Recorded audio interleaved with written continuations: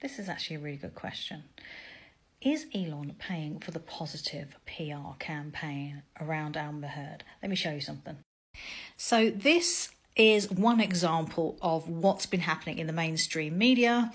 Why it's time to believe Amber Heard. This appeared in Vogue on the 18th of May.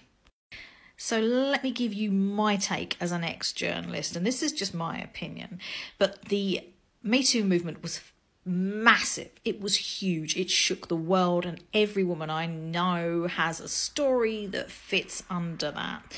And the mainstream media got into the habit of reporting all of the stories as they came out.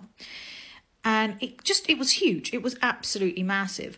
But they have continued with that line throughout this trial. Now, this is the first time we've had anything like this in our lifetimes.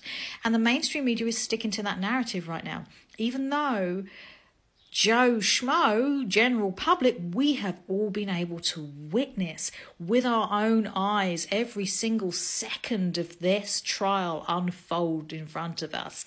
And even though we are seeing something very different to what the mainstream media are reporting, I don't think it's actually genuinely a PR campaign. I think they're just staying with the safe option right now until the result comes through, and then we'll see what actually happens.